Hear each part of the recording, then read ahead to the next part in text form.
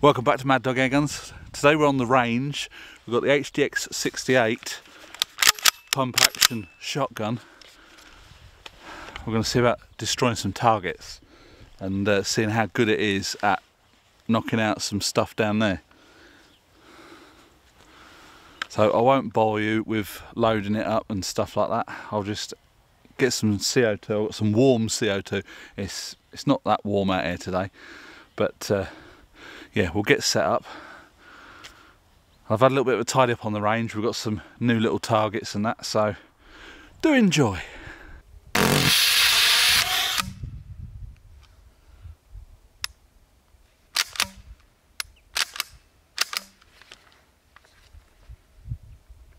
Oh dear.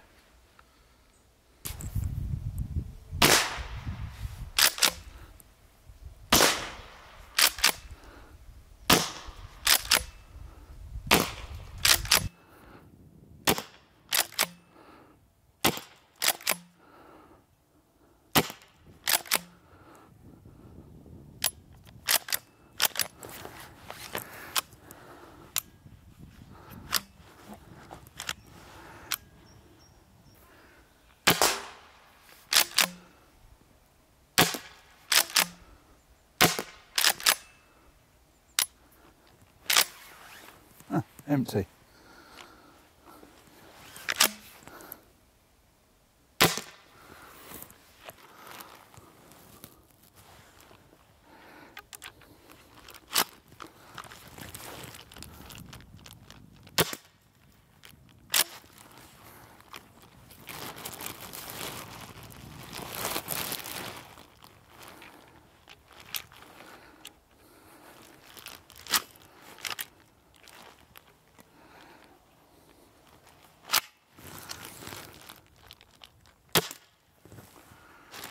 I think we're running out of gas.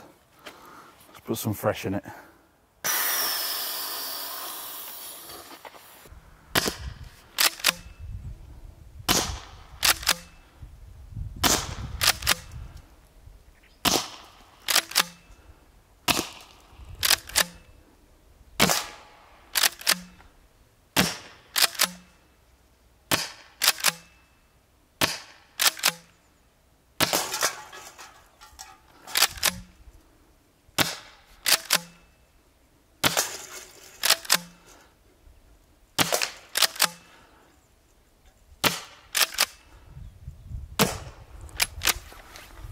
And we're empty again. So the HDX had a bit of a whoopsie to start with. First shot, a load of CO2 went through, but they weren't loading in there very well. I did spray a bit of silicone oil in there.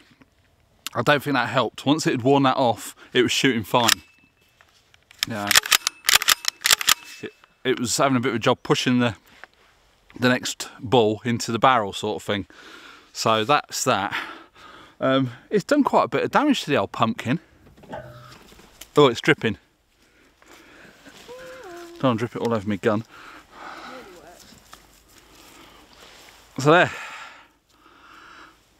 It's gone straight through that one. There's a couple of balls where I've fired straight into it. It's just stuck in the front, but it has gone through.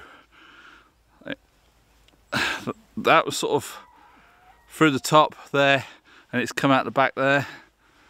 I can see you. So yeah, this HDX68 with a couple of little mods goes through a pumpkin.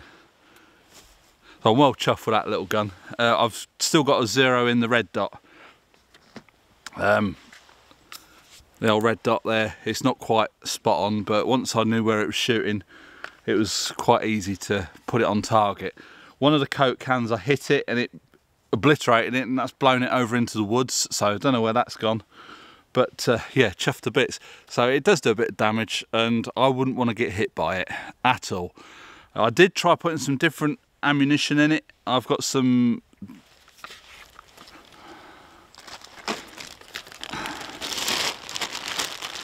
of these 68 cal things from Home Defence 24. You can't load the magazine with those, but you can put them in one at a time. So that's what I did for that. It worked, but I was getting the best results with the rubber steel balls. So that's it for the HDX68. We will be doing some more shooting with it, and we've got some other bits and pieces. Do you like the range? Just a bit of a tidy up out here, so I can see what I'm shooting. But yeah, chuffed to bits for this. Check out my other videos on this gun where I unboxed it and then I fitted the power kit, and that's now in the state that it's in. So chuffed to bits with it.